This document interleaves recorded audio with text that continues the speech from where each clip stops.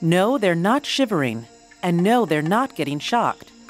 These red-eyed tree frogs in Panama have been recorded shaking their behinds to send a message.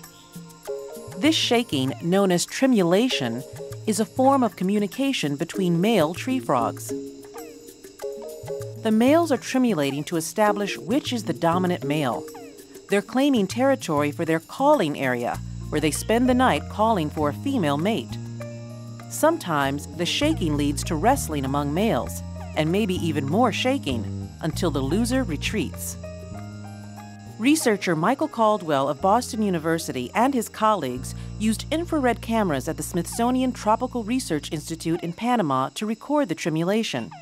They even used robo-frogs, seen in the lower right here, for part of the experiment. Caldwell suggests the shaking behavior had not been previously observed, probably because the tree frogs behave differently under white light, which researchers usually use to record these nocturnal creatures.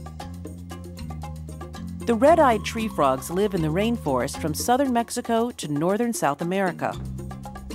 Many scientists believe it developed its vivid scarlet eyes to shock predators into at least briefly questioning their meal choice. And their neon green bodies, coupled with the red eyes, may play havoc with their nocturnal predators' visual senses. The tree frogs sleep by day stuck to leaf bottoms, with their eyes closed and body markings covered.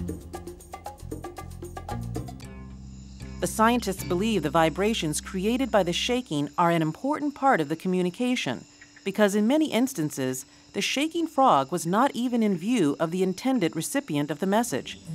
And even if he had his back turned, it seemed the receiving frog knew what the message was. Caldwell and his colleagues published their findings in a recent online issue of Current Biology.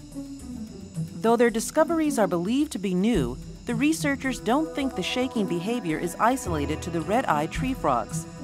They suggest that vibrational signaling might, in fact, be common in other vertebrates that spend most of their time in the foliage of the rainforests.